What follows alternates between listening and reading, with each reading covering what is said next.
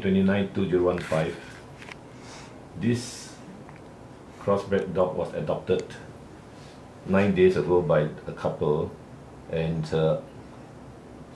after about 3 days ago, he stopped eating and was very tired and was breathing quite fast.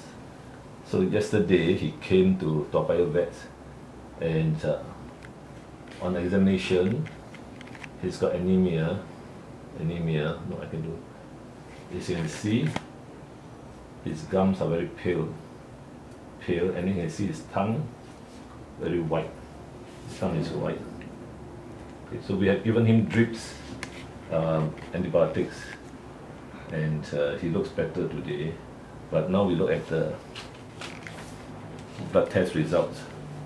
Now the blood test results show that he's very low in red blood cell 2. Normal is 5.5 to 8. The hemoglobin is very low, 4.5. Normally is 12 to 18. Now the total white cell count is 4.5. Normally is 6 to 17. And the neutrophils are lower. Normally should be 60% to 70%. And absolute is also low. Normally should be 3 to 12.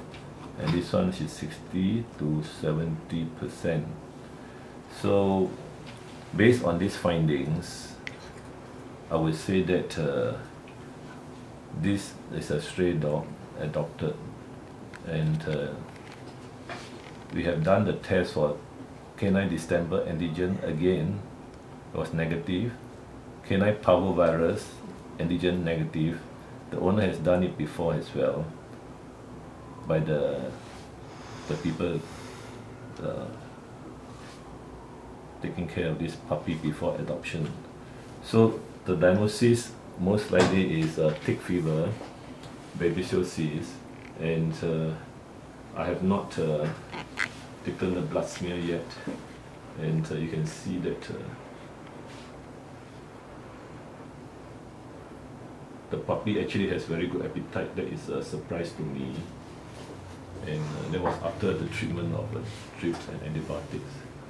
So most likely that that is temporary. After that he will get worse.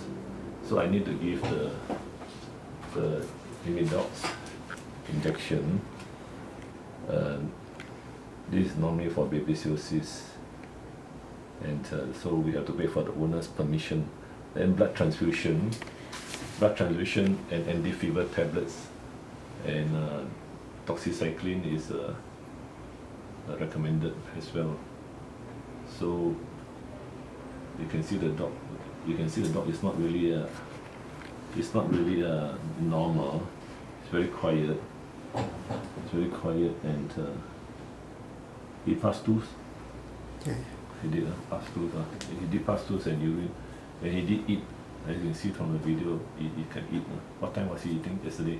Yesterday. The video was yesterday. What time? Evening at 5. Evening. He ate after the drip and the antibiotics B3. But other than that, we just depend on the blood test results and the clinical signs.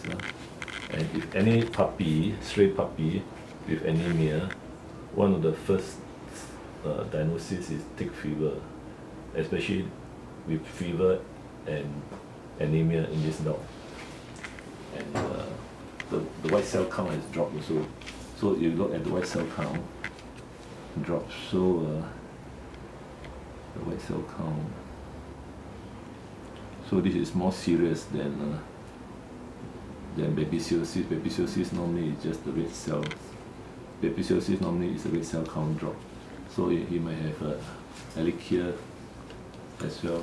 The two of the tick fever organisms. Okay.